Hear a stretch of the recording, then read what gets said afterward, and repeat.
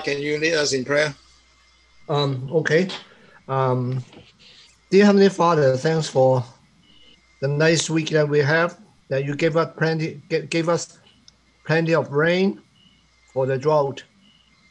And Father, we came here and also pray for the virus situation. Hope that you will help us and get the virus,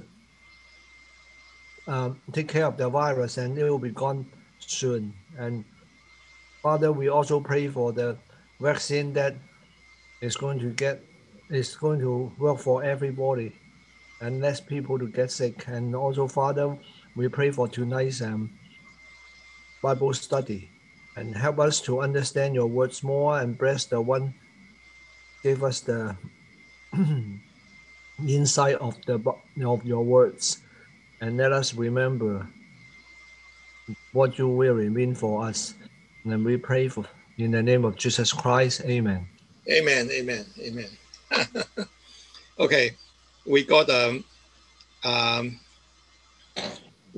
new, I call it new subject, so we'll see how it work out. Yeah. All right.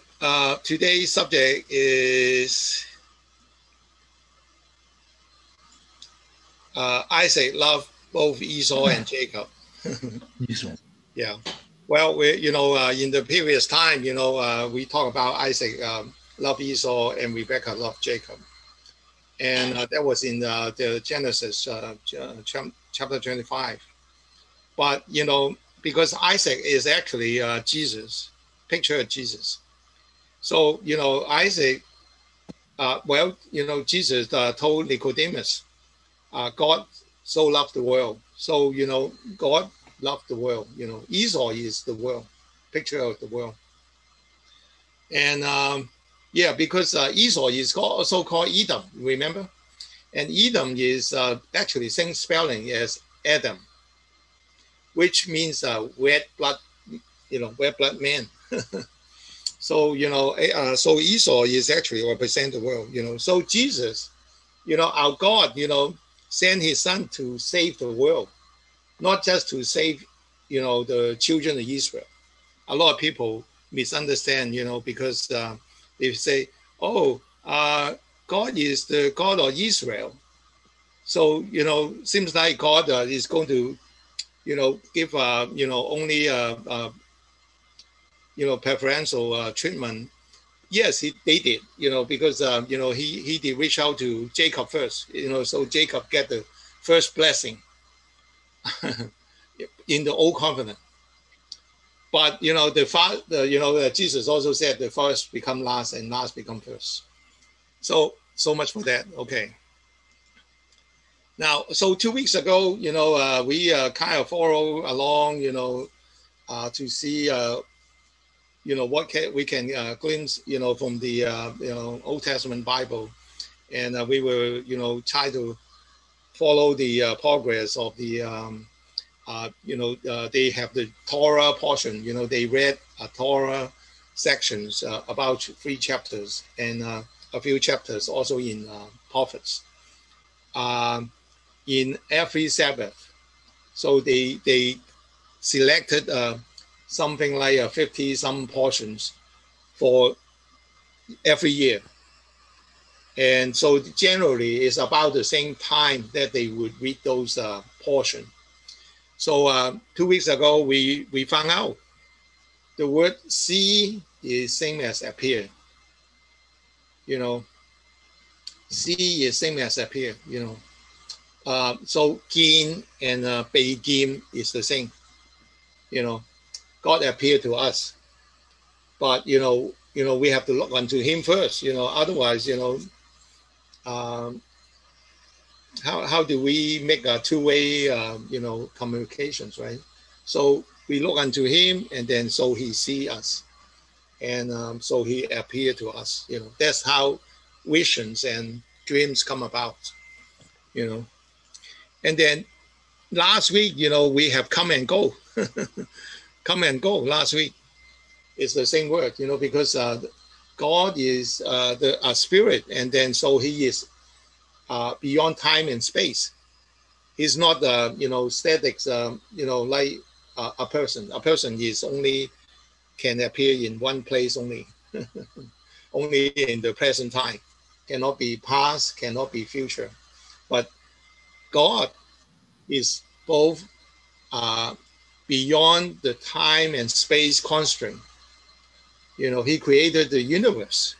So, he's beyond, the space, and he's beyond the time. But he is among us like today. When in the name of Jesus, then we have a study of the Bible. Jesus is in the midst of us, So, that was last week. So what's this week? Today is January 29th. It's also the beginning of the Sabbath for the, Jewish people. And so they have a portion today. The portion is starting from Exodus 13:17, chapter 13, verse 17. And so the word that they use as a title is let go. Let go. Let go is like, I remember when I grew up, I grew up in Hong Kong, in a elementary school, and they were teaching a song, a spiritual song, for the black, when they were slaves, they have this popular song called "Let My People Go." Let my people go. It was about the Moses, tell Pharaoh, let my people go. So I remember that song very well. It was a very good song. But anyway, so let go is come from this verse, let go. Oh. So I'm thankful, that back in those days, even the school, teach these kind of things, it kind of filter down, and then somehow, bring about my faith, in the Lord Jesus. So this is the Torah portion for this week. Bishallah, and then it turned out they even translate it differently. Depend on what translation, of course. So they say sent when he sent, but if you look at the English King James and so forth, it's more like let go. So, but it's either way. It's either way. So the meaning of the title Bishallah means when he sent. Actually, the translation is, and it happened when Pharaoh sent out or let go. Actually, let go the people. So send and let go is the same word, Now, the portion they are going to read tomorrow afternoon, on the near the end of Sabbath, is this portion, like from chapter 13 to Exodus 13 to 17, and then also reading the book of Judges, chapter 4 and 5, and those are the outline, and the main part is the let Pharaoh let the people go, and they cross the Red Sea. And then also by chapter 17, they were near the Mount Sinai, and where they have they need water, and then Moses hit the rock, and the water come out from the rock. So that is the portion. We have talked about that previously. And I think it was kind of interesting, because this is because the churches, not just one church, most of the churches, and also the printing of their Bible, they produce a map, that is, I believe, that is pretty incorrect. And so, I'm going to talk about the way they come out from Egypt. And, so we have previous time, we have talked about that too. And I'm using another, some of the slides from another, website, I think it's BiblePorn.net or something like that. So I'm using them, because they are pretty good, And so this one is talking about, the reason they established that route is they think, Mount Sinai is here in Sinai Peninsula. This Sinai Peninsula. This is the Gulf of Suez. This is the Gulf of Aqaba. Actually, the whole thing, like a Y, is a Red Sea. The whole thing is called Red Sea.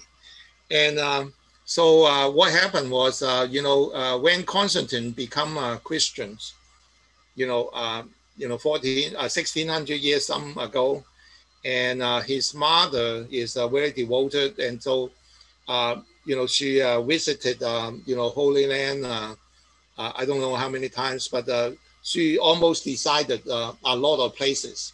This is Mount Sinai. This is this is that. And so based on that, everybody believed, because they are the Roman emperor or empress, And this is what the Mount Sinai, what they claim the Mount Sinai in Sinai Peninsula look like, I haven't been there, but I think some of the, many people will visit that, So they come out with the route, like coming out from Egypt, and they cross the where now is the Suez Canal, and then somehow they just spend, something like 40 years, 38 years, in this small peninsula, and coming through Mount Sinai here, receiving the Ten Commandments, before they cross over, at the end of the journey. That's what traditional church, and also most of the printed Bible, if they have a map, they kind of, claim that, so they claim the Red Sea is here, where now is actually, they are, a bunch of marshland here, and then so they are very shallow lakes, and but they claim that, that's where they have killed all the Pharaoh's chariots, the cavalry or whatever you call that. Well, but the problem is this. What happened is this is what they found out last some 30 years. They found out this place called Jebel El Los. Jebel El Los. It means Almond Mountain. Almond Mountain. And this is very strange, because they found out, this is more likely the real Mount Sinai. So when Moses ran away from Egypt, after he killed somebody, and so he ran away to, supposed to be the Mount of Horeb. And then and he spent 40 years there. And that place is actually in Midian. Midian is over here in the Arab, peninsula. That's the land of Midian. It's generally accepted. Midian is, over here on this side, of the Red Sea. And but so what happened? Because the Sinai Peninsula has always been, most part of the history belonged to Egypt. Egypt was a very strong country. So, Egypt did not only govern Egypt, but this has always been, in the ancient times, part of the Egypt territories, And it would not make sense, when Moses went away and then, he basically spent 40 years among the Egyptian soldiers, looking for him, so, it doesn't make sense. And then there's no pasture land, for Moses to raise sheep for the Midian priest. See, his father-in-law is a Midianite. He's a priest for the Midian. So, so it really doesn't make sense, but anyway, that has been taught for, I don't know, since Constantine, I guess, And then also, yeah, basically, that's what I'm saying, And so when the Lord told him to go home to Egypt to bring out the children of Israel, so his route would have been like this. This would have been the route sent out from Midian and then go out this way. He would never, spend any time, there was no reason for him to spend the time in the Sinai Peninsula here, or the, Moses Mountain, which is what they claim, In fact, in the book of Galatians, well, maybe we can go read that. I'm going to have one of you read that.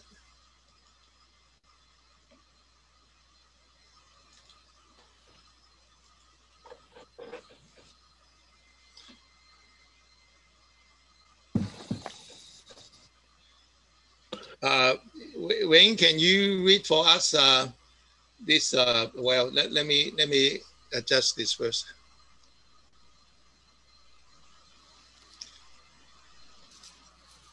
Okay, from 21 to 26. Okay, 421. Yeah. To 26. Okay. Yes. Tell me, you who want to be under the law, are you not aware of what the law says? For it is written that Abraham has two sons, one by the slave woman and the other by the free woman. His son by slave woman was born in the ordinary way, but his son by the free woman was born as the result of a promise. These things may be taken figuratively, for the woman represent two covenants.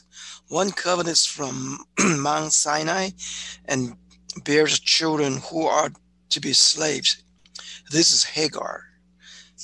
Now Hagar stands for Mount Sinai in Arabia, and correct response to the present city of Jerusalem, because she is slavery with her children.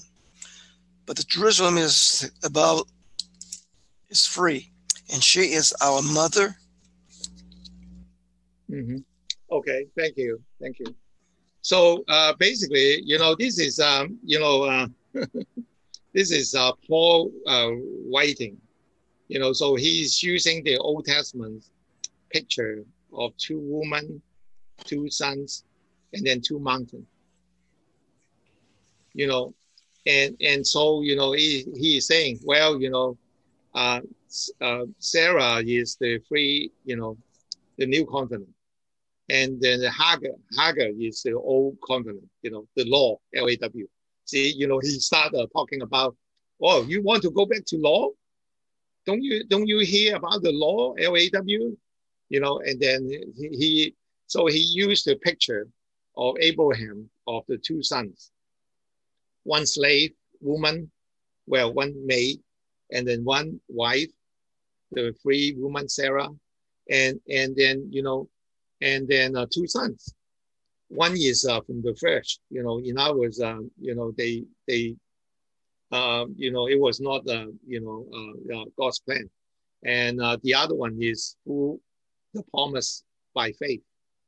Okay, even though it's symbolic, but you understand, there's a lot of pictures in the Old Testament Bible it is actually represent, substance in the New Testament.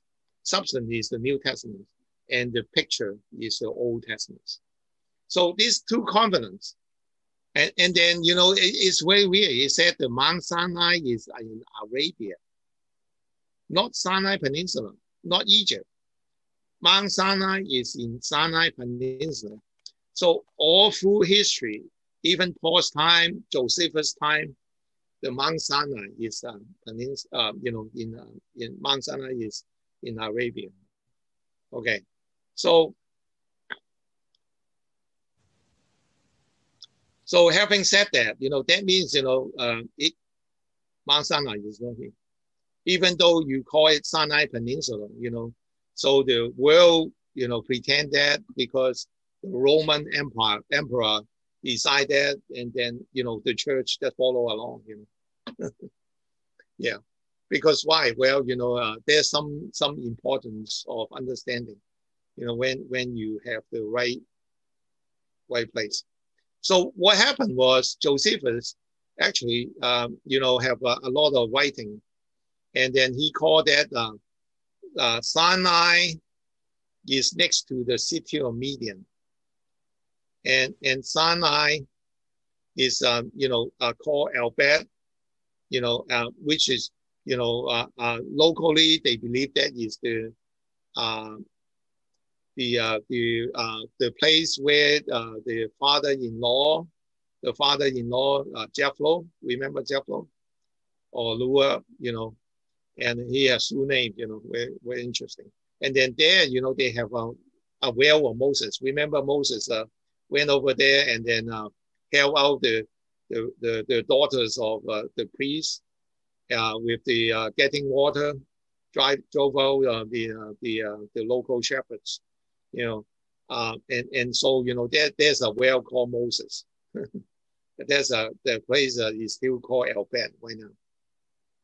So there is a lot of picture, and then relics, so to speak, but the relics was hidden for a long time because this Sinai, this Arabia Peninsula is under the control by the Muslims since the 7th century.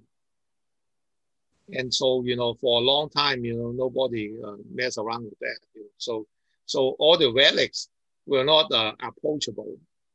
And but it turned out to be good because now we can we can read it on Google Maps. Now this is a place. Now it's fenced off, and this is the place near the Mount Sinai, and supposedly this place is where they worship the golden calf.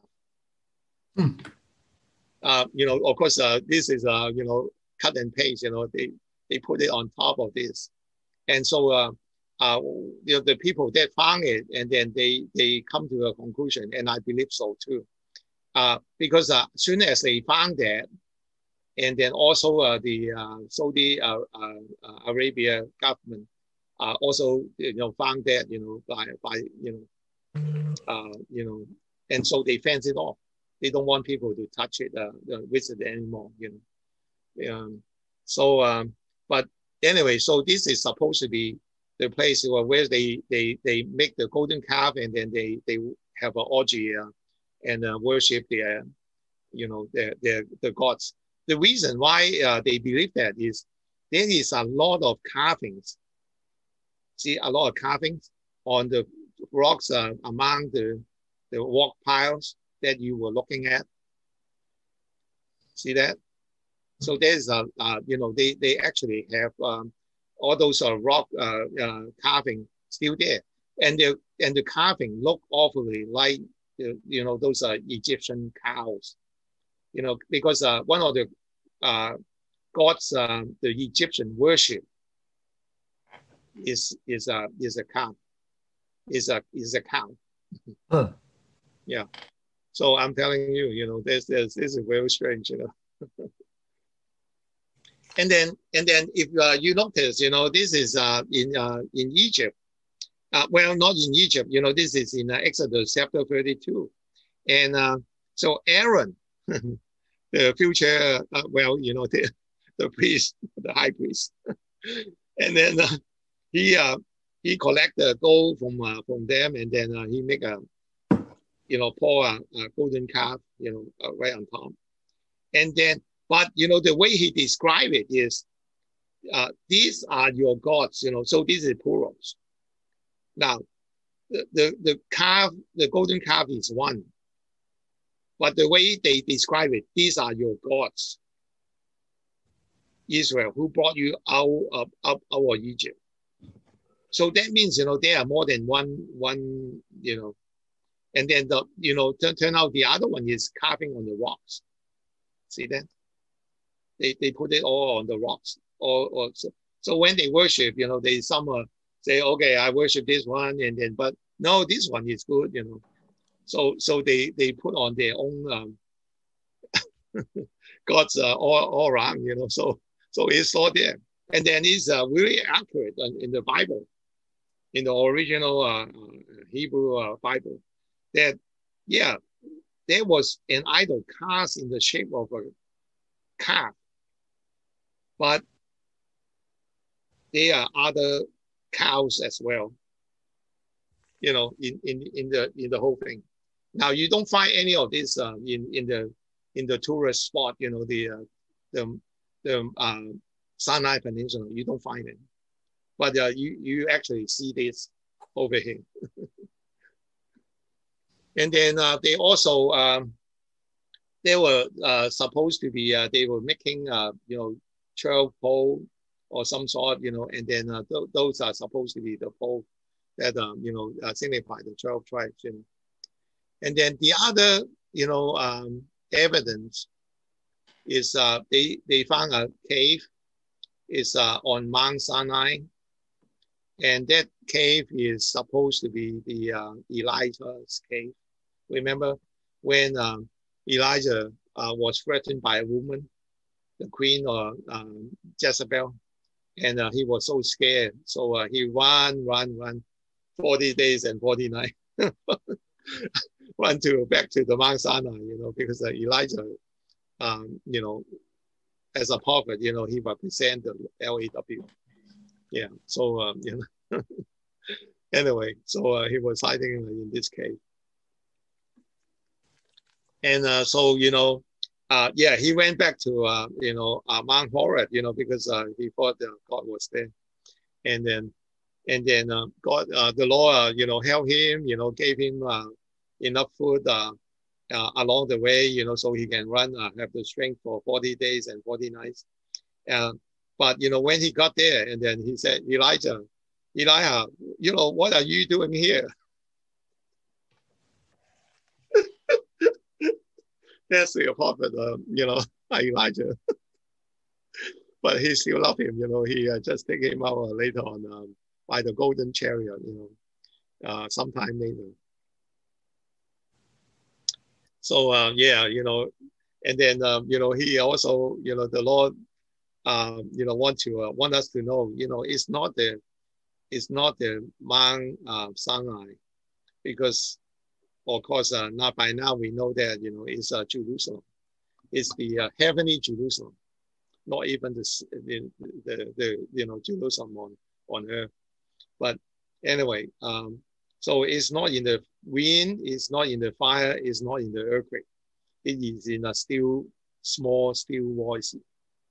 The Lord, doesn't have to, use all those, he would prefer to talk to us in this, just like the Holy Spirit in the small, still voice. Now, also in the Almond Mountain area, they do have almonds, because Aaron's the stick of Aaron's, it is the budding is a budded tree of almonds, and then they also have olive tree. They have the wood. They also have the wood to be used for the ark of covenant and things like that. So now here's the kicker. And that is the split rock of Moses. I'm going to show you later on the Google map. different angle, even now. Mm. And this is the, the enhancement, the enhancement, showing that, this is in Exodus chapter 17, verse 5 and 6. So I'm going to have you guys, one of you guys read it.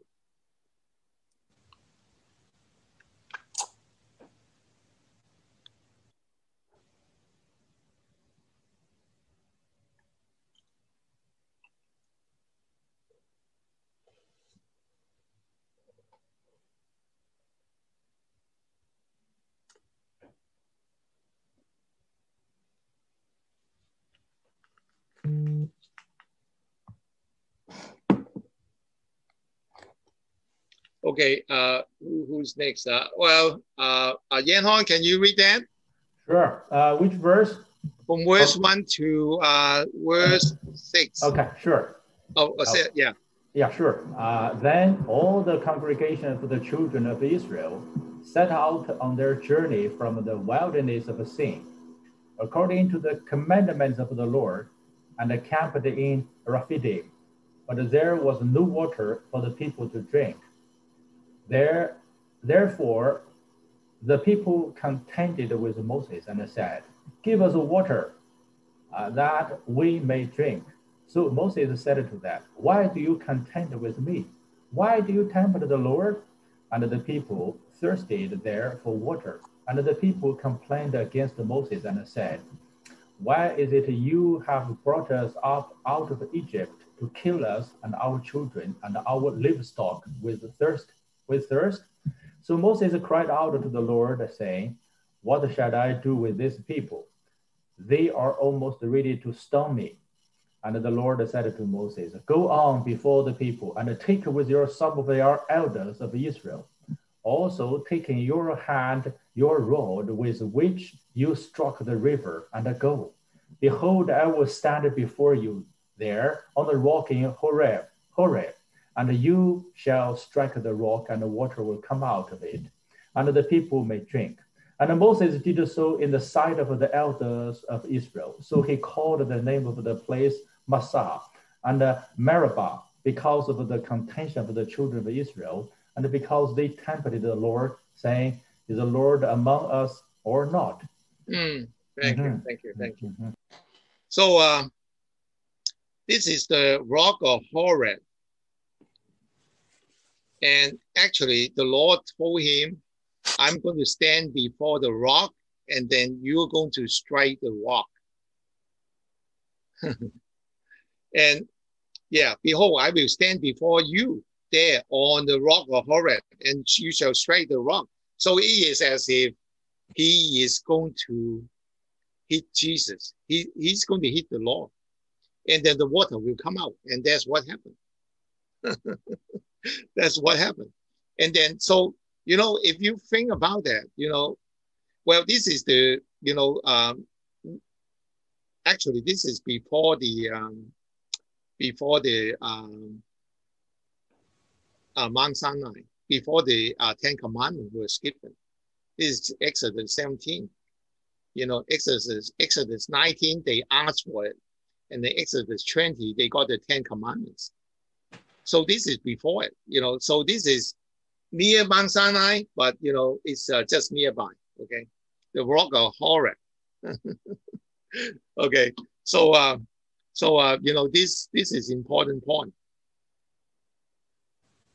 Yeah, so, because when you have more than 2 million, I believe, because they have 600,000 able-bodied men, age 20 and above.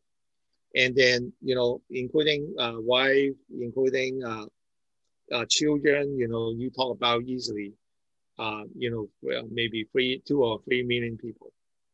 So, you need a really big place to have all this water, like in a lake. And then, the water would, would wash the area very well, so they would have, sign of something like a lake bed, and because they also have a lot of animals. their livestock follow them. So, you need a big place, not a parking lot like the tourist spots in Sinai Peninsula. So this is, kind of like, some kind of pictorial showing the size of that, Of course, it's still there. Someone took close-up pictures, so you can think about, whoa, the water come out from the deep, and then it just, it's so amazing, I'm just telling you. But there's no need to go there and have a pilgrimage there, because that is the picture of Jesus.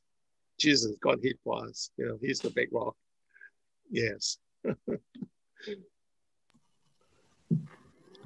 So what happened is traditionally they say, oh, they're going to, this is somehow the Red Sea, and then the Pharaoh's, chariot, cavalry got drowned there, and then, so they easily, get away from, but, there are so many dry places in between. Those are just a marsh land, lake. And if the Pharaoh is so dumb, or, any smart, they would have just, go through the dry land and then stop them anyway. They would chase them down and kill all of them, So, that doesn't make sense. But because of this kind of teaching, making the God's miracle look small. And so a lot of times, in the ancient, a lot of times, some of the smart people that thought that they are very smart, and they say, well, if this is a miracle, then, they just cannot accept it. There are so many reasons why, it's not possible. That is the Red Sea here. And so the Mount Sinai, if you believe, and I believe that, Mount Sinai is over here. And they were living over here.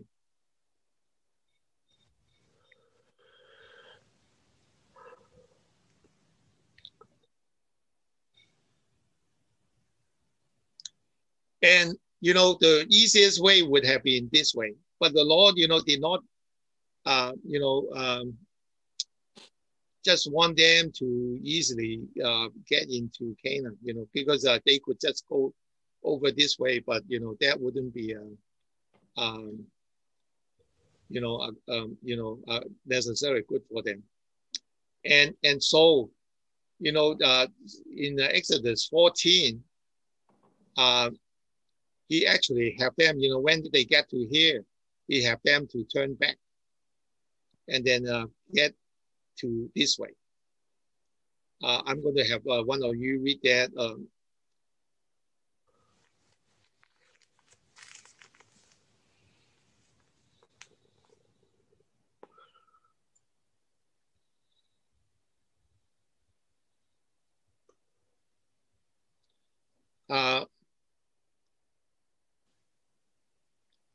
Let's see who is next.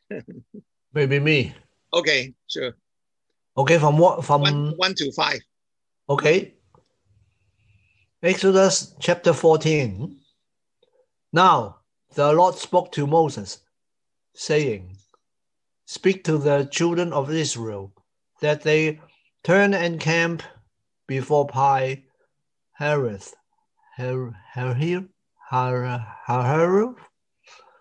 between Middle and the sea, opposite Baal Zepon.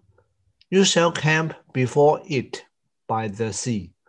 For Pharaoh will say of the children of Israel, they are bewildered by the land. The wilderness has closed them in. Then I will harden Pharaoh's heart, so that he will pursue them, and I will gain honor over Pharaoh and over his army, that the Egyptians may know that I am the Lord. And they did so. Now it was told the king of Egypt that the people had fled, and the heart of Pharaoh and his servants was turned against the people. And they said, "Why have we done this, that we have let Israel go from serving us?" Okay, thank you. All right, so back to the story. So what happened was, the Lord actually told them, to turn from the direct, landline. He could have come out this way. He would turn this way. So the Pharaoh thought, oh, wait a second, they got confused and they got lost. And then they got stuck between the, whatever and the sea. And because this is a dead end here, I'll show you. See, when you get to here, the name that Gerard read is means the gap of the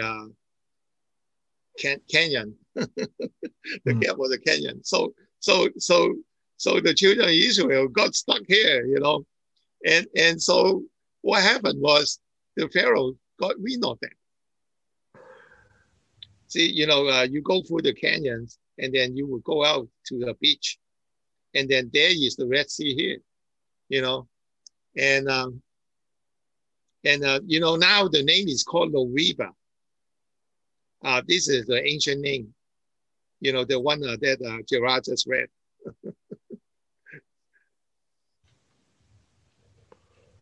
And so, the children of Israel got out here, that is not really a big plot of land, but it's a little bit like a beachhead, except, they have nowhere to run, so it's like as if the Lord let them into a place, that's no way out.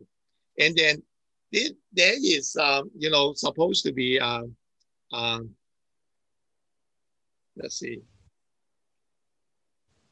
And then, the Lord told Moses, have them, set up before this, the, land, and then across from here, and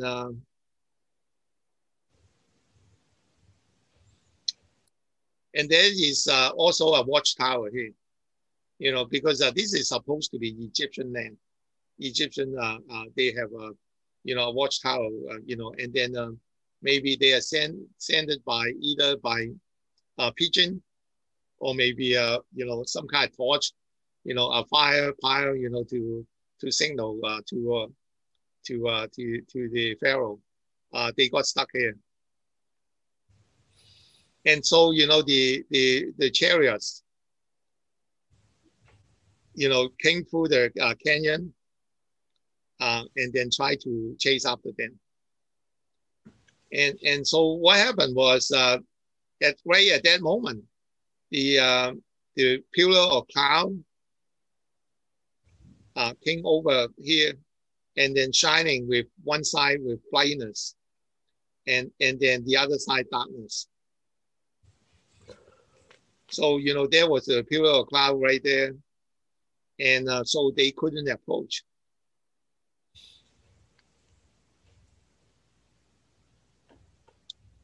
But, there's still the 15 kilometer.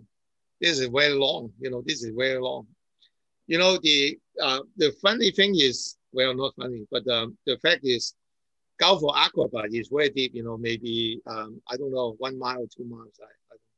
But apparently over here, there's a shallow, kind of like a land bridge underwater. It's about 100 feet, 200 feet, or something like that. It's not as deep, But if you have to walk through over here, then it's very deep. On the other side too. But apparently the water here is first of all, I think the Danish have sent some kind of a survey ship over here, many years ago, and they found, wait a second, there is kind of like a shallow water, right across from here to here. So anyway, so what happened was the Lord sent up the wind, and then somehow by miracle, this there was a dry land, between the high waters, and so the children of Israel ran and then follow, went forth, and crossed the Red Sea, and the pharaohs, the chariots follow after. The chariot follow after. But some of the wheels fall apart, because after all it's still sand on the sea floor. Now here's what they found about 20 years ago. What they found was there was some really odd coral formation. Those are corals. And, is it possible that this coral formation was formed because there was, at one time, there were those bronze chariot wheels? Because, of course, the chariot wheels might have been dissolved because after all, you're talking about 3,500 years ago. But the corals would still maintain the form, because after it was grown, then they try to stay in place, But anyway, so they found these kind of things in that land, the ocean strip, the under seafloor strip. So they found things like that. They found things like that. By the way, they found all these, and then who take the pictures? Nope. It was led by a scientist who turned out, he worked for the Nobel Prize Institute in Sweden. So he basically make a lot of money working as a scientist. And then so he got so much money, so he decided to investigate this theory, and then so he did all this video, and then he wrote a book, and then I think he actually have a documentary movie. But anyway, so that was awesome, Yeah. So anyway, so to just put it all in place, this is actually the Red Sea. It is not the marshland making God look little. It is the 15-kilometer of Red Sea here. I'm telling you, this is amazing. This is how the Lord take out the whole nation of Israel as slaves to become a nation, as he promised to Abraham so many years ago. Okay. I'm telling you, actually, before I'm done, I'm going to share with you. I think you saw that about 5 months ago, 6 months ago, on one of our Bible study. But I'm going to show that one more time, to refresh your memory, and to share with all these, other people that watch on the YouTube. You remember about about half a year ago, I think it's either end of May or someplace. This is the Jebula laws. Right? This is the Google map. Okay, so you can actually do it yourself too. You can check out what I said.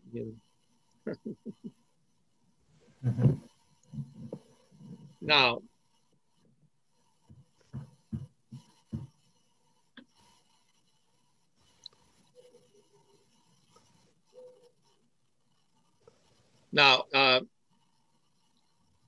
if you, well, there was the Mount Sinai, right?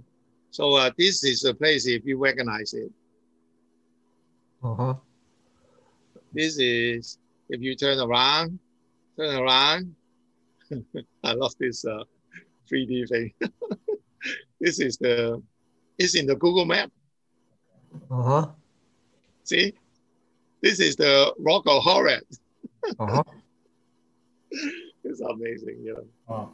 Oh. Yeah. So you know, the Lord show His miracles, and it's all there, you know. But you know, we just, you know, the problem is the religious people, they they don't have as much contact with the Holy Spirit, and a lot of time, you know, they kind of miss out. Now, I'm going to tell you this picture. You know, every pictures in Google Map, you know, they a lot of time they have the latitude and longitude. Now, the longitude in this case is 35.235. See that? 35.23. Okay, this is the longitude. Okay. I see. All right. Now, if I take another one,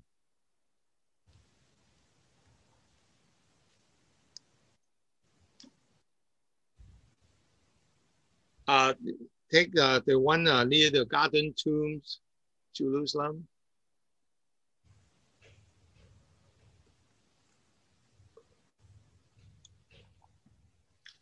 Now, this is the near the Jerusalem. This is the Garden Tomb. It's at temporarily closed. Yeah, no one visit. If you remember, this is the Damascus Gate. So this is north side of the Jerusalem.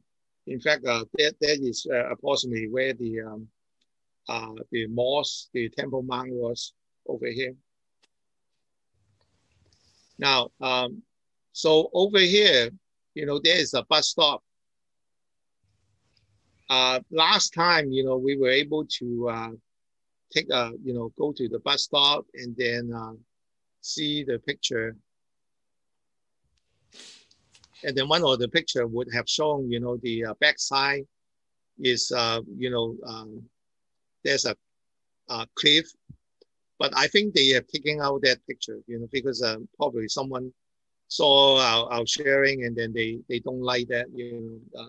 Obviously, the people that believe other religions or believe in religiously, they might be offended, you know, by our sharing, you know, because we talk about Jesus and people that don't believe that, you know, they don't like, they might have taken it out. So you know, so here I'm going to share with you another way.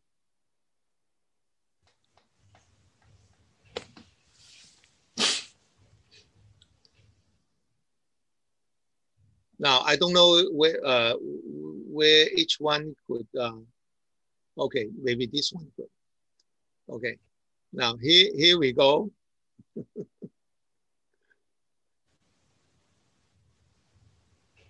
Okay, this is a sideway, you know, see, you know, you see all this bus stop. This is the terminal, bus terminal, right? So they have a lot of bus here. Where the Arabs, you know, go home, you know, from the old city of Jerusalem. But you look at over here, you know, this is the that look like a skull. A skull with the nose bridge here. Used to be they were more pronounced, but I think some part of fall apart. And then there were two eye socket. You know, this is eye socket, and there's another one on the other side of the nose bridge. And so this is like the Golgotha. Okay, Golgotha. Now, okay, well, you know, some people might believe them. Some other people might say, oh, you know, not sure, but I'm going to tell you. The longitude is 35.23. 35.23. The wall street is 35.235. This is 35.230. Of course, you know, it depends on where the camera was stationed. but you know, they are really almost, they are aligned. Okay. Now the reason why I share this there's a Bible. There's a picture. Part of the Bible. That Rain just read that, and that is Galatians. Remember Galatians chapter 4.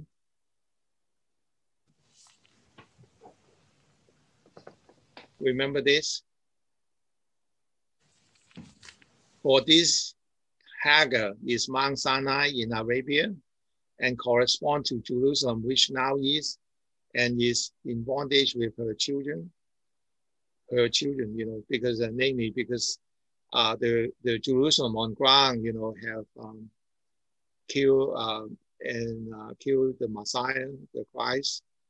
But so the children, are born in bondage, so to speak. But if you look at this verse 25, it has this word correspond, or in correspond. And then if you look at the Greek word correspond is 4960. See that? 4960 to correspond now to the Jerusalem. And then it's the word origin is from this word 4960. Origin is from this word.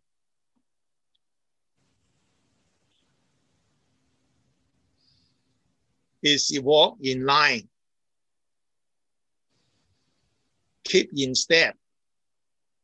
It is the same longitude. Like when you have a ship, in the ancient time, they pass by the harbor, and then you're waving to the harbor master, so you are basically in line, you are like north and south. Walk in line. So correspond, is also a navigation term. Walk in line, so when the ship is a certain place, and then it's a north of us. That's what it means. Thank you, Jesus.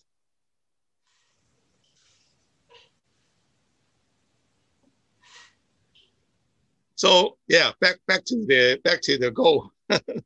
Remember, we need to learn something about the goal. Let go or send.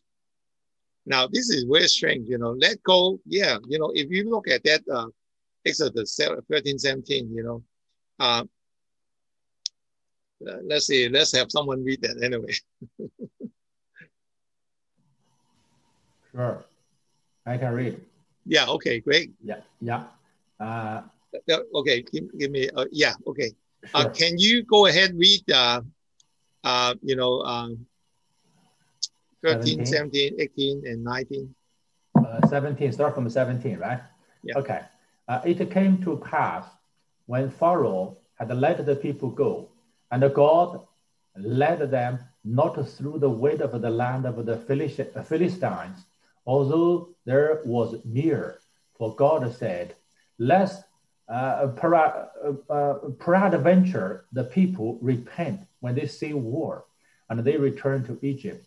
But God led the people about through the way of the wilderness of the Red Sea, and the children of Israel went up harnessed out of the land of Egypt. And Moses took the bones of Joseph with him, for he had straitly sworn the children of Israel, saying, God will surely visit you, and ye shall carry up my bones away hence with you. Actually, why don't you finish? Sure. Yeah. Okay. And they took their journey from Succoth and encamped in Etham, in the edge of the wilderness. And the Lord went before them by day in a pillar of a cloud, and to lead them the way, and by night in a pillar of fire, to give them light, to go by day and night. He took not away the pillar of the cloud by day, nor the pillar of the fire by night from before the people. Thank you. You know, so that's if you look at these words, you know, it's really wonderful. You know, even though he said Pharaoh had let the people go, but actually it's the law. It's the law, you know, bring them out. You know, the law, you know, it said that God let them out, right? You know, the only reason why Pharaoh let the people go was, you know, their firstborn was killed. Not just the firstborn sons, but also the firstborn animal.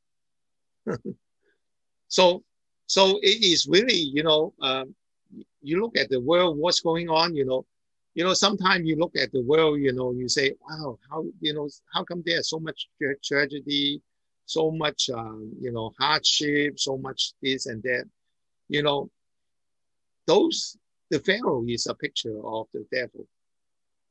The Pharaoh is a picture of the Satan. So, you know, Satan, you know, try to enslave people, try to punish people, try this and try that. But God is, in the same time, actually, is doing something. You know, you remember, you know, when Jesus was born, King Herod, wanted to kill Jesus. You know, King Herod is also a picture of the devil. And so he wanted to kill Jesus. But the kings from the east, you know, they chose, because of their advice from the angels, they chose to go the other way. And so Herod was upset, and then so he killed everyone that's under 2. You know, yeah, it is very sad, you know, that those are 2 years old, you know, with so much hope and so forth. And but you know, they all died, you know, because but the long game is, you know, Jesus was there, you know, for bigger salvations. It's not just to bless the Jewish people, but you know, Jesus was there going through all this hardship and then pick up all the sin of the world for the whole world. For the whole world. So yeah, you know, in the short term, you know, there, you know, sadness and tragedy. It's just like now, you know, the sickness, even though is you know, permitted under the God's law, and under the auspice of the God's old covenant law, but you know, the one that carry out, that one that did it was from the devil. You know, but at the same time, the Lord, you know, still want to, you know, he want to save the world. He want to save the world, not just the, you know, because the world is 8 billion people. 8 billion people. So near end time, you know, he want to save the world. He doesn't want to just save the church. The church is already saved, you know, even if they, you know, because of the unbelief in the church leadership, you know, many people die early, but you know, they still go to heaven. So that's not a concern, you know, because they have everlasting life. But what about the unbelieving world? You know, so you know, there has to be a much larger picture. You know, so the world, you know, the Esau, the picture of Esau, you know, would come to the faith. You know, that's why, you know, you have all this vision, the prophecy, the dreams come true.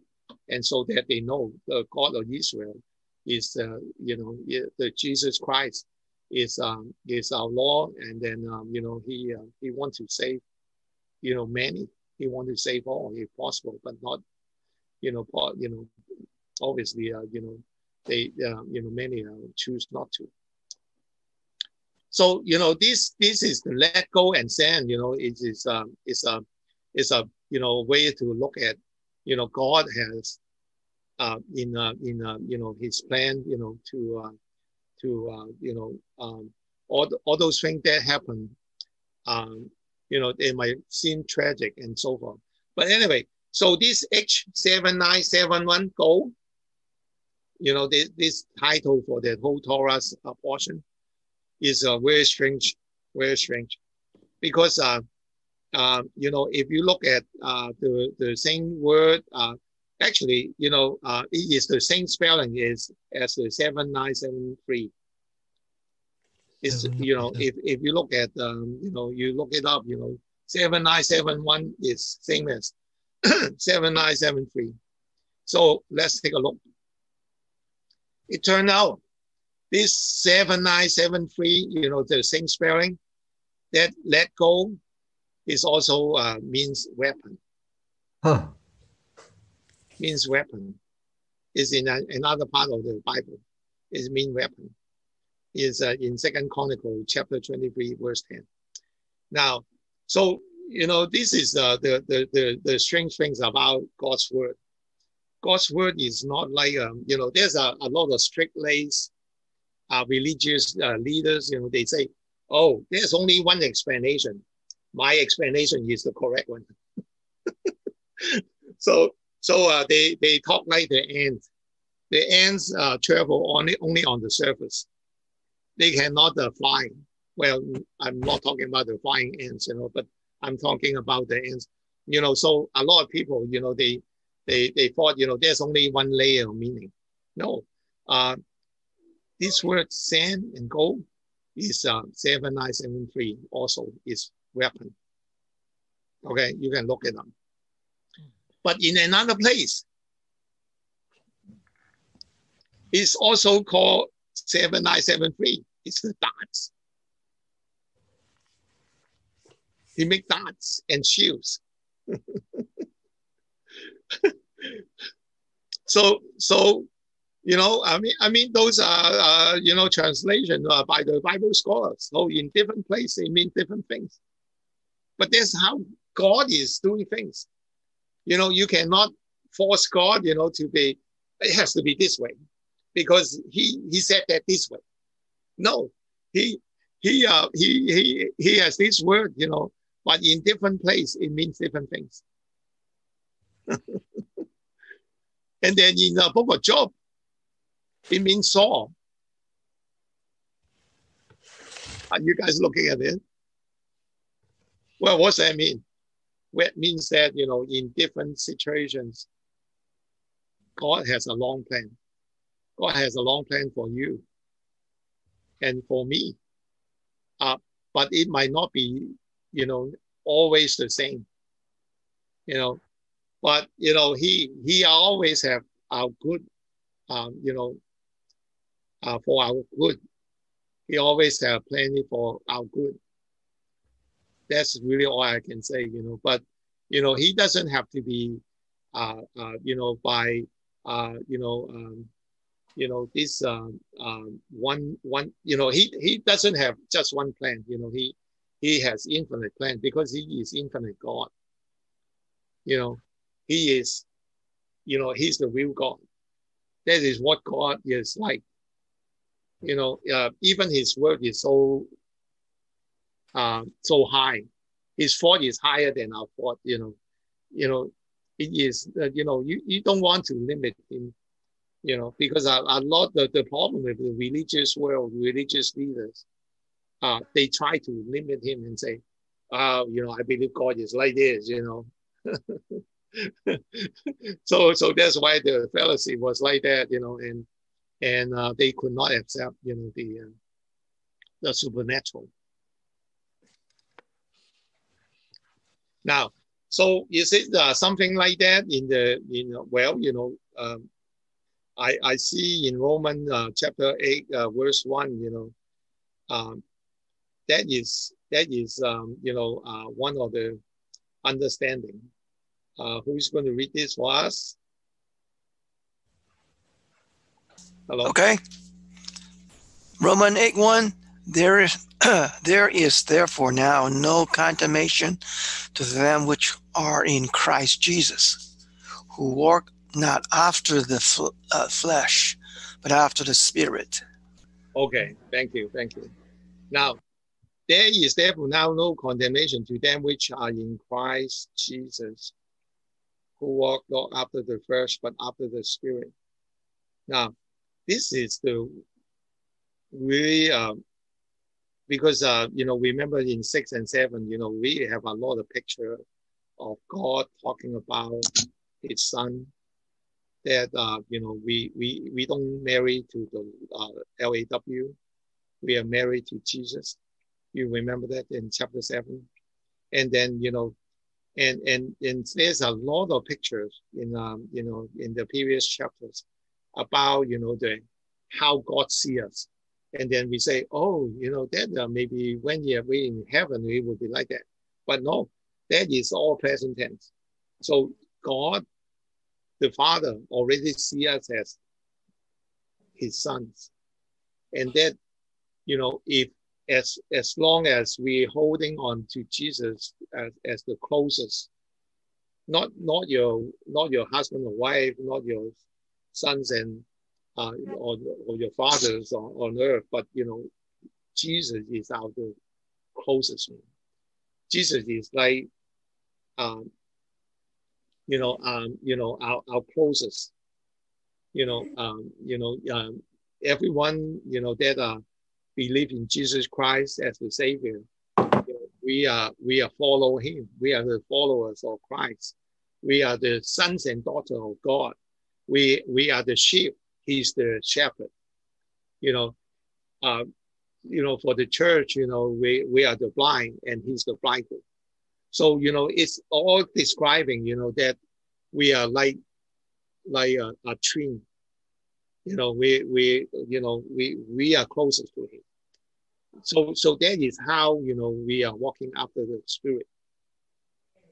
Okay, but actually this translation is actually quite not quite getting it, even though this is the best of man. Now I'm showing you.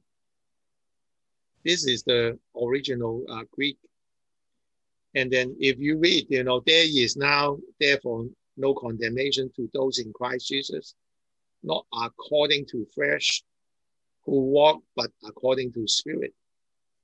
So we are actually not supposed to walk out according to flesh. We rest in the flesh, but walk according to Spirit. So the walking part is totally according to the Spirit.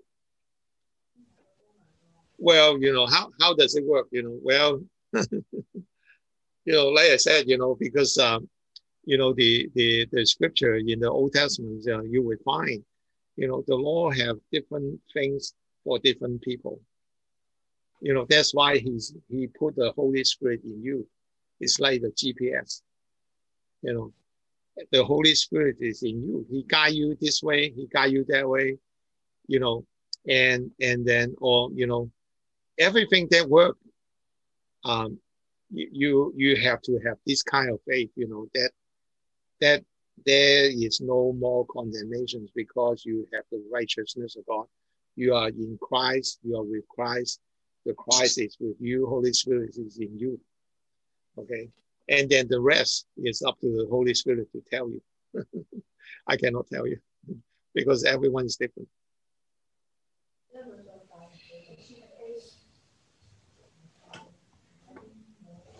Okay. Now, if you have the understanding that all your sins are forgiven, there are no more condemnation on you, and you have the righteousness of God in Christ because you are in Christ. When you have this kind of faith, that kind of belief, then what happened? What happened is the rest of the chapter, Romans chapter 8, and then you will notice this is all things. All things.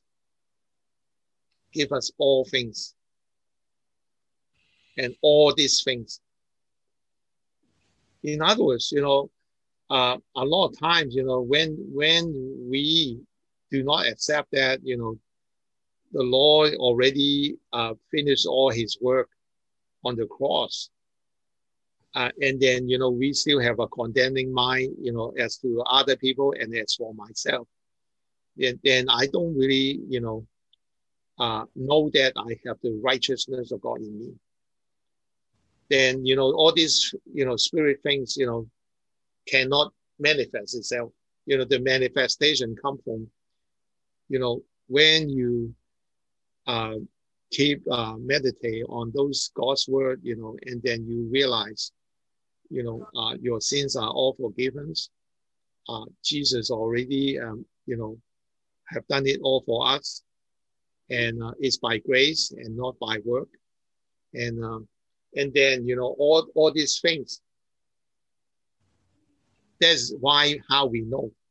See, a lot of people, they go to church and they listen to, reading of this, but, they actually do not know it spiritually. They know it just by head knowledge. They can recite this, but, they don't really accept it in the heart. They don't realize that is how crazily good our law is. The law take out the whole nation of Israel, cross a 15-kilometer Red Sea, and and then build up the nations, since that time. Even though they were dispersed, but still, the law keep them. That is you see them, and then you know that God is a God of miracle and blessing. So, well, what's the difference? The difference is, we are not practicing a religion. We are not following the old covenant.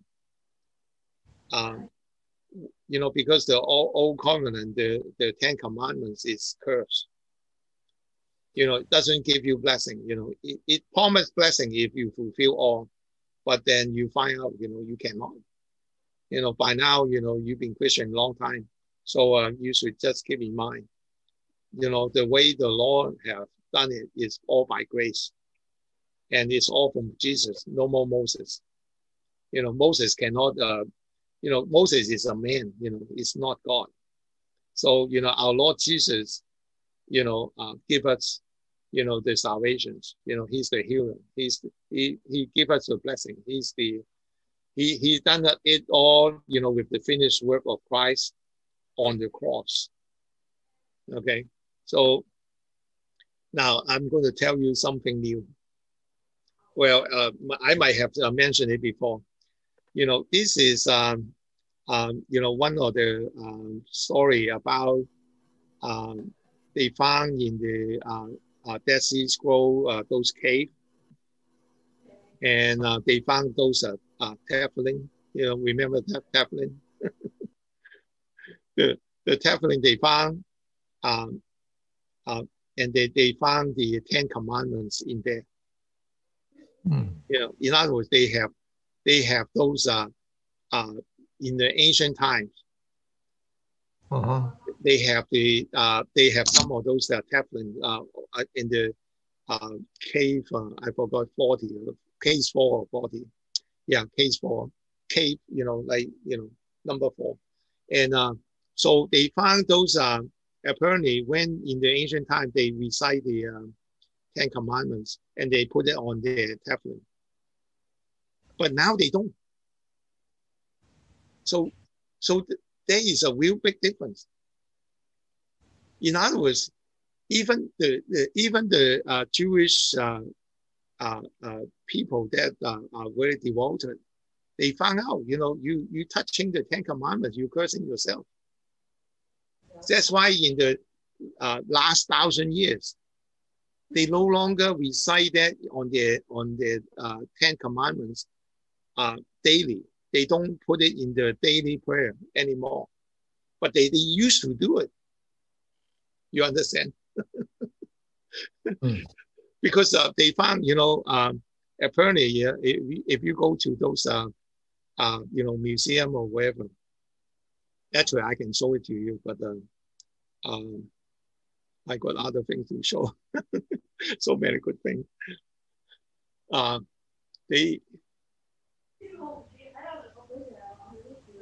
Now this is the what I cut out, and then this is the picture. You guys see it? This is pictures of those little parchment, so they can put it into the tablet. So this is the, so if you go to the museum site, you can actually look up the 4Q41, on the website, and then those are very small, like couple inches, so they can roll it up and then put it into the leather box or into the mezuzah. But they don't do it anymore. They don't want to touch it, because 10 Commandments is for cursing. You touch it, you're cursing yourself. Okay, so I don't know why there are many churches, especially in Americas and also in Europe, they are still telling people to promote 10 Commandments. You should promote Jesus. You should promote the salvation of Jesus. You don't go back to 10 Commandments. 10 Commandments is for the unbelievers, so that they can believe in Jesus. But anyway, so think about that, if it's any good. Well, the reason I said that is this.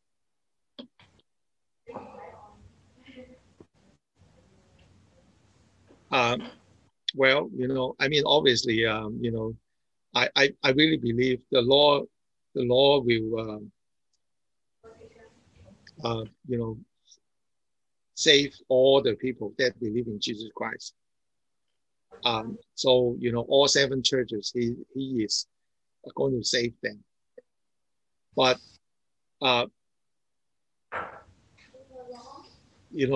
obviously in the last day church, there are shortcomings, especially from the leadership, the church leadership. And that is, they are practicing lukewarm faith. And the lukewarm faith is, they are not relying on the gift from Jesus. They say they are sufficient by themselves. And so, that is like, they believe God, Jesus Christ, as a savior, but they don't believe in Jesus as the healer. They don't believe in Jesus as the God that blessed them. Somehow, because they are still practicing 10 Commandments. So, and then I see this. This is in Chinese, but I see this. It means that those whom I love, I will discipline. And then he told them to be zealous and then repent. Now, that zealous and repentance is zealous to Jesus. To be zealous, to have the right attitude, right knowledge, and right belief. And then repentance is not about sin. The repentance is about how good God is. God is going to bless you. And then, so that's why, anyone that opened the door, because, it's like Jesus is left outside the door, in the churches. I'm not talking about one church particular. I'm talking about, all those denominations. They talk about, trying to do good, trying to be charitable, trying to, this and that, but they don't talk about Jesus. Okay. Now, I think we have read this before, Deuteronomy 7, 11, 15. You remember that?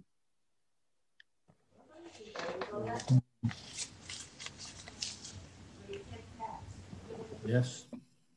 Let's see. Let's have someone read that anyway.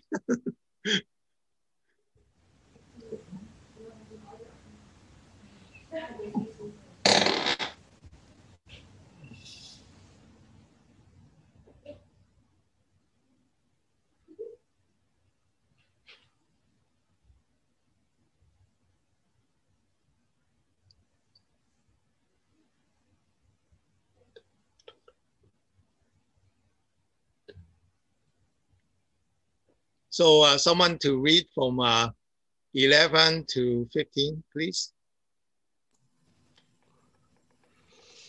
Okay. 11. Thou shalt therefore keep the commandments and the statutes, and the judgment which I command thee this day to do them. Wherefore it shall come to pass, if ye hearken to these judgments and keep and to do them, that the Lord thy God shall keep unto thee the covenant and the mercy which he sware unto their fathers, and he will love thee and bless thee and multiply thee. He will also bless the fruit of thy womb and the fruit of their land, the corn and thy wine and thy oil, and increase thy king and the flocks of their sheep, in the land which he sware unto thy fathers to give thee. Thou shalt be blessed above all people. There shall not be male or female barren among you or among your cattle. And the Lord will take away from thee all sickness, and will put none of the evil diseases of Egypt, which thou knowest, upon thee, but will lay them upon all them that hate thee. Okay, thank you. Okay. Mm-hmm. Yeah, so the last outcome is very, very amazing. Is that the Lord will take away from thee all sickness, not just one sickness, all sickness. And then he will put none of the evil disease of Egypt. So that is the final outcome. Or, the Lord is capable of doing that. And then he said, will take away from thee all sickness. Now, so that is good, right? Okay.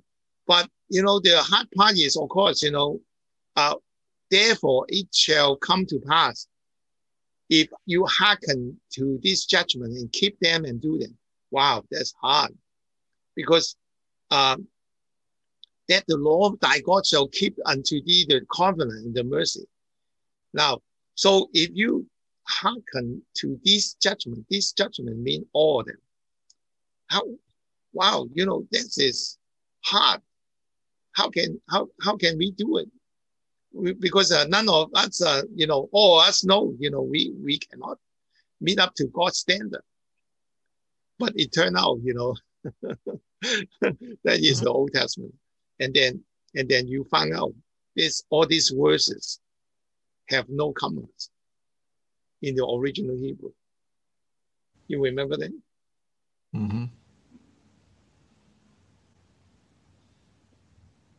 So there's no comma, Well, I mean they try to put things, but there is no not the kind of comma, that you look at the original manuscript, there's no punctuation, and so so if you go back,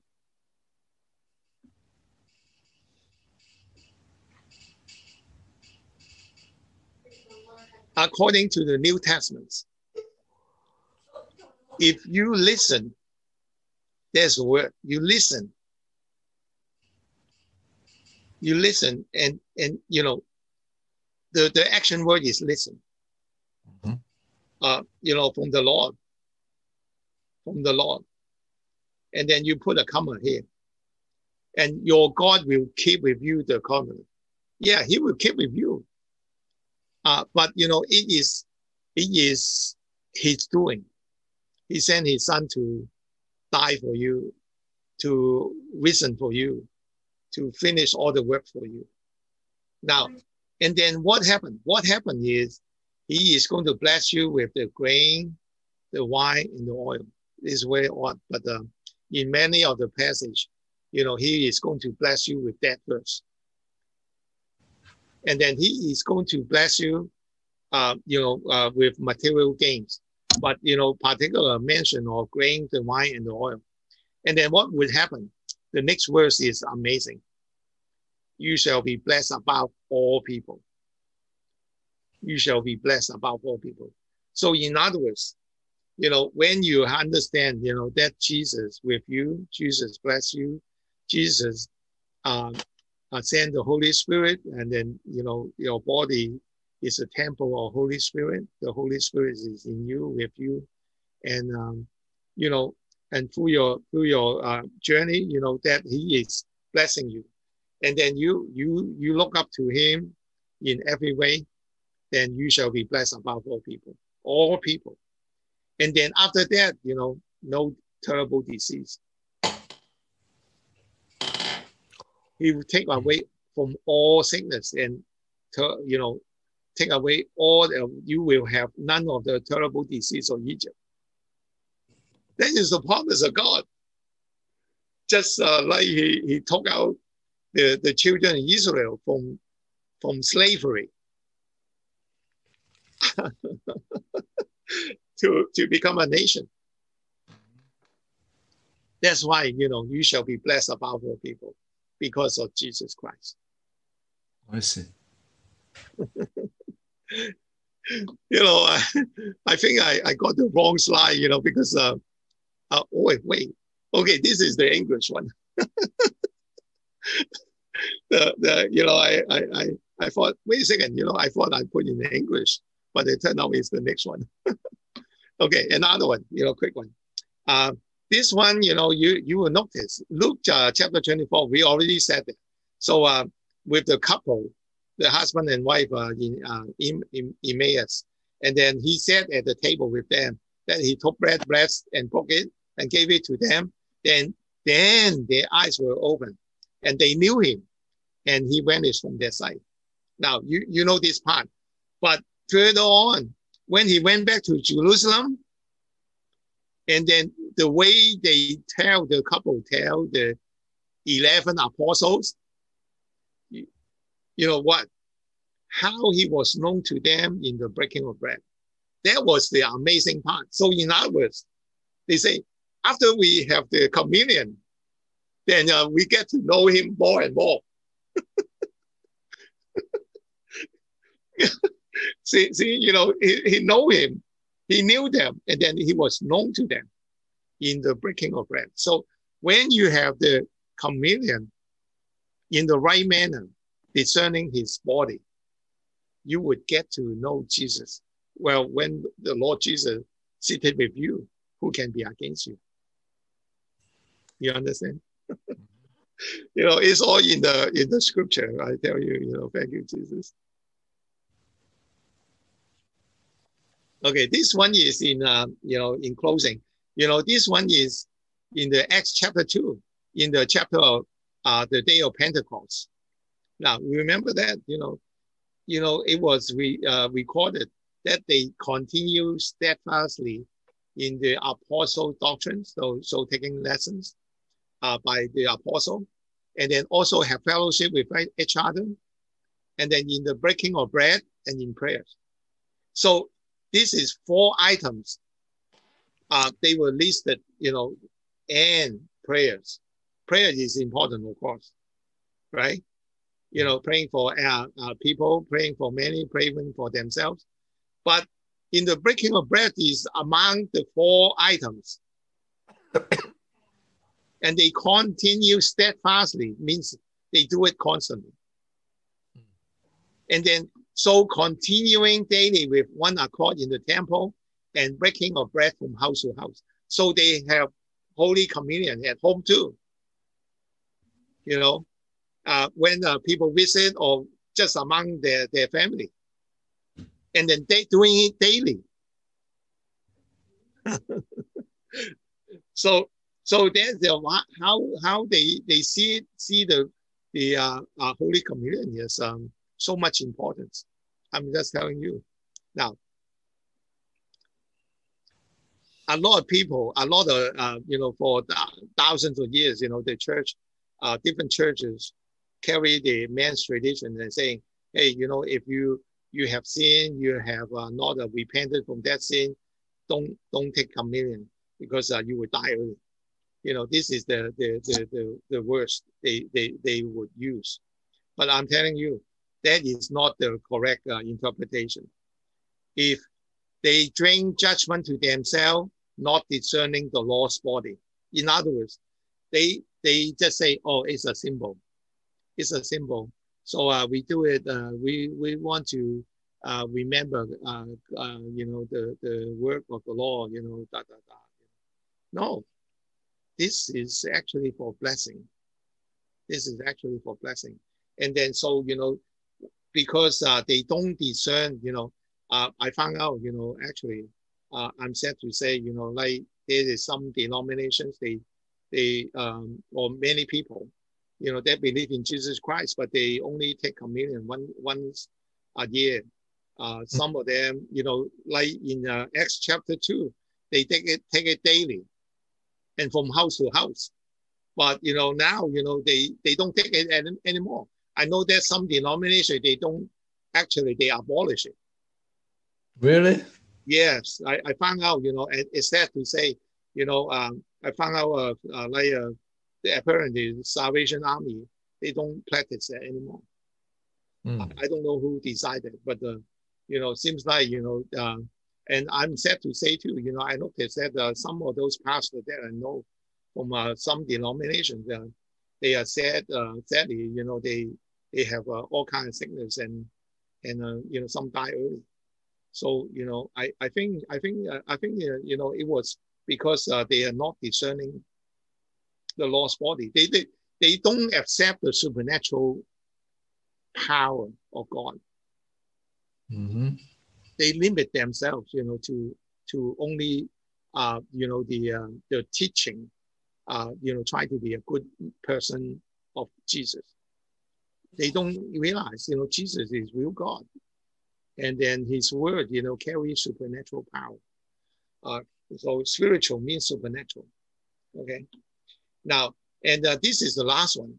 Last one is in Book of Revelation, before the opening of the fourth seal, because the fourth seal is talking about the, a pale horse, and that represent death and pandemic. I think the Chinese translation said that, the death means a pandemic. Okay. Now, but, there's very strangely, the verse before, it mentioned about wheat, barley, and oil and wine. No, it's not in the same order, but, but it is for you to understand, this is the antidote for the people that believe in the Bible. Because the Bible is God's word, so, it's not like, it just happened to be there, just for fun. Yeah. So, well, I mean, as usual, we already seen what's going on in the world, and then it is still the same. But, I still need to say it. See, this is today's paper. It is the same thing. Africa is only 3.47%.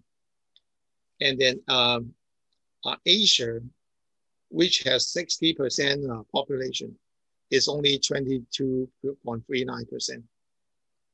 And then, so what's that mean? Well, what it means is the other parts, like in Europe and then in South America, North America, Central America, they seem to have a disproportionately high infections. And so what's that mean? Well, what it means is, the places where they focus on religions and not believing Jesus to heal them, it's not helpful for themselves, because where they practice 10 commandments, they it's not their intention, but they overthink themselves. They are trying to do work, but that take away, because God, the Lord, want to bless, want to save the world. So I think, this is one of the way, because the Lord know that, those people believe in Jesus Christ as Savior, they will be taken. Even if they die early, they will be taken to heaven. Okay, but they don't believe in Jesus as the healer. Then Jesus is not going to honor something that because he's not going to force it on people, on his blessings. He already offered it. But people have to believe. If because he said that you are healed according to your faith. But if you don't believe that, then he cannot heal you. Because God is a spirit of freedom. God of freedom. He gave us the freedom of choice. He is not like Satan. Satan is, want to capture people, enslave people. That is a totally evil spirit. But God is, he is freely, all the miracles is free. But you have to come to him to receive it. You have to look unto him, right? Yeah. So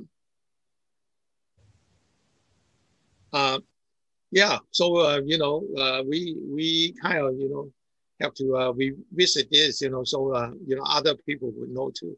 Like a lot of places, they rely on John Hopkins to collect all the data. And as you know, this is January 29th, so this is recorded today. And it's the same thing, all those top 30 countries are religious countries, where in the past or in the present, they promote 10 Commandments. They talk about, have to have repentance of sin, and so forth. So they focus more on sin rather than Jesus to save them. So it is pretty weird, I think. For it is difficult to understand. Like for example, why Singapore is 0%.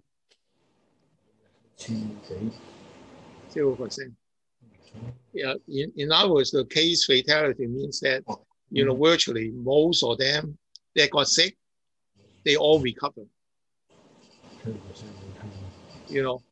Because if you have 5%, for example, you have 5% case fatality means say if you have 1 million people got sick, and then 50,000 would die.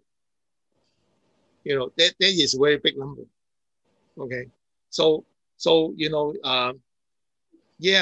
other religions have problem, of course, but a lot of religious country, basically, it's all religious country, and they have problem. Now, what's the remedy? I know, when I share this, a lot of people would laugh at that, but I have to say it because the places where they promote, they have people that promote gospel of grace, 100% grace, that teach Holy Communion for blessing, for healing, not just one day. Like Joseph Prince have been doing it 20 years or more. I only find that out only last few years. But, and then also in some churches in Taiwan, and actually some Chinese churches on YouTube. And I'm sure there are others. But, there are reasons why certain places, they have, much lower death rate and much lower, and they have more blessing. Because God's word is true. What we talk about is God's word. When you believe in Jesus Christ as the full God, the only true God, you believe in Jesus Christ as our Lord, Savior, our healer, and our friend, then that's what you get. Okay, because you talk about eternal life, not just that, but also abundant life. Yeah. Okay, guys. Yeah, thank you very much. We're gonna close. We have past 9 o'clock already. Dear Lord Jesus, I'm just thankful we have this good study, and I'm praying for blessing. Yes, Lord, at the sound of my voice, I'm blessing all the people that attend today, but also their family, their relatives, their children. Lord Jesus, I'm praying for blessing, protections, healing, provisions, and shalom peace. Bless them every day. be with them and give them joy and peace. Thank you, Lord Jesus. But I'm also praying for the blessing for all those people that watch the video, and a blessing for them, blessing for them to receive, healing, protections, provisions, and shalom peace, and that they be blessed along with their house, their families. In Jesus' name, amen. Amen. Okay, good night. Thank you. Hey, thank you, guys. Thank you. And, have a good day and good week. God love you. Thank you.